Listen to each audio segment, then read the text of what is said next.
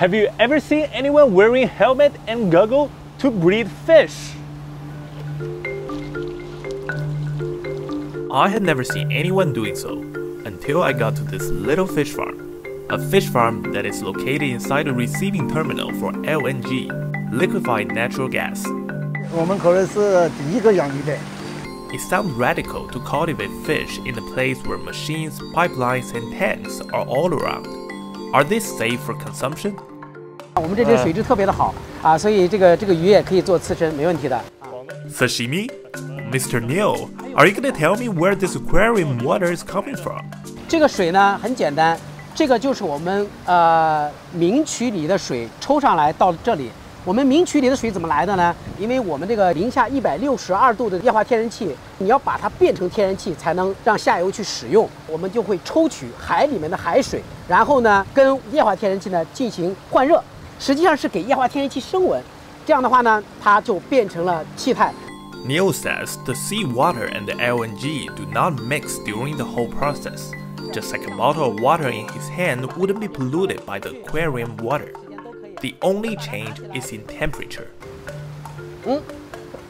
After the process, the seawater will be cooled by 3 to 5 degrees Celsius, which will normally cause it to stay between 15 to 25 degrees Celsius.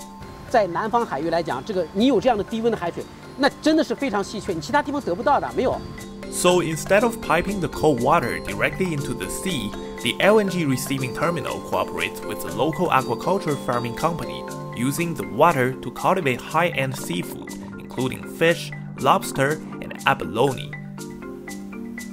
The cold water constantly flows in and out of the tanks, which creates an extremely good condition for those marine species to grow healthily. 他们也就戏称我们这个鱼呢是跑步机上的鱼，它一直是在活水系统里面养殖，只有活水养的鱼呢才好吃。 Compared to conventional farming methods, this can reduce costs by around 30%. 一方水你降5度，你需要5.8千瓦的电量呢。我们这个桶是2方水，2方水降5度，你等于5.8乘以2，电量你兑回去是老钱了，我们说老钱是。For this fish farm, the cold energy utilized equals saving 1.97 million kilowatt-hours of power per year, which is equivalent to planting 1,800 trees in terms of carbon dioxide emission reduction. And the green characteristic of this farm is even reflected in the details.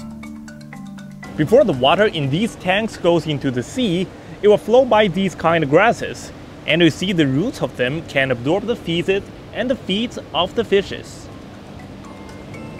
The fish farm is just a trial project started in May last year.